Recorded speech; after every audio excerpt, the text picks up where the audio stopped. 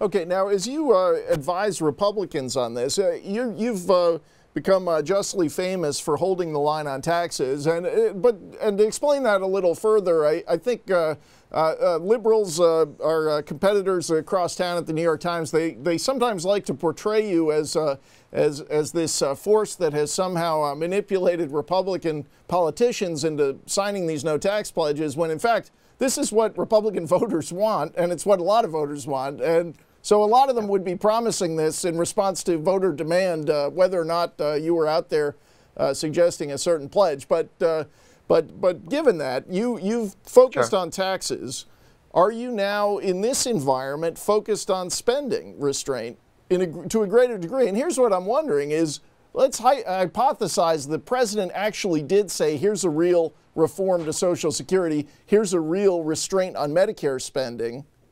Would you say that's probably worth a modest tax increase if we could vastly reduce the unfunded liabilities? Because eventually that's all stuff that has to be paid by taxpayers. Well, we need to reduce spending.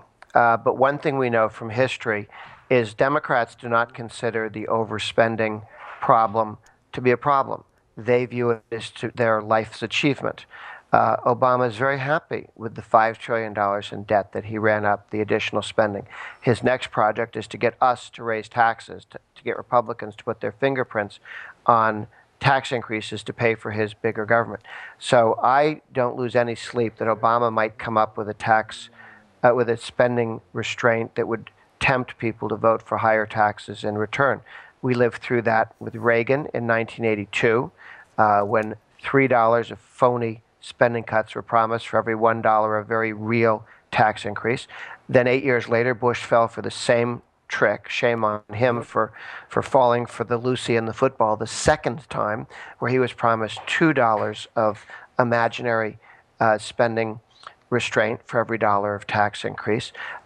And the idea that the Democrats are once again going to offer phony spending cuts for real tax increases is all the president has done for the last 3 years of his presidency. So that's not going to be the problem. Well, this is what I wonder. A lot of focus on whether Republicans are going to break their pledge, but the whole discussion has been, will they break their pledge in return for some entitlement deal? He's not offering any entitlement deal. So all of this focus is possibly irrelevant, but we got to wrap it up. But you mentioned the leverage points. Debt ceiling limit, that's obviously got some political cost. If people get upset, they get worried the country's going to default. You don't fund the government, people get worried it might shut down. But I think the sequester is just pure leverage for Republicans. I hope they realize the powerful tool they have.